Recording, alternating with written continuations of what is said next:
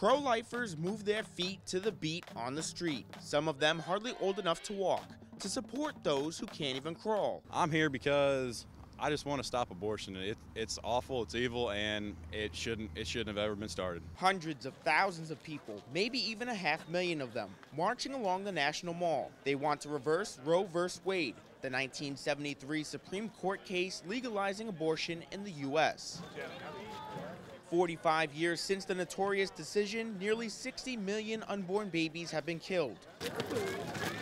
On this day, the protest invokes love. There's no hate here. Everyone is just marching together for the same cause. Everyone's so friendly and involved, and it's just really spectacular to witness. I'm so happy that I came.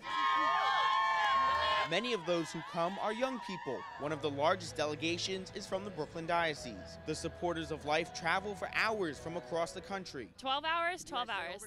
We drove in a bus. Overnight? Yes, overnight in a bus. What was that like? Miserable.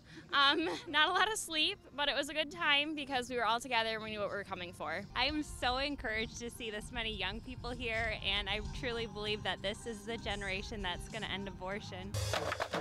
I compared it to my high school pep rally. Why is that? Because it's just there was a lot of uplifted spirits and happy people. But there are also mixed emotions. It's inspiring to see everyone out here, but also a little sad because we just want to see some change, but we haven't. However, change could be on the way.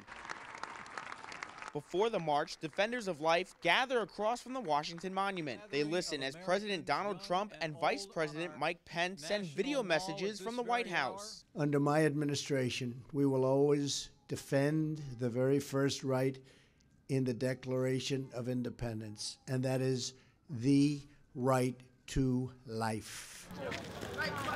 But until the destruction of the unborn ends, this young movement will continue to march and pray for life. In Washington, D.C., Tim Harfmann, Currents News.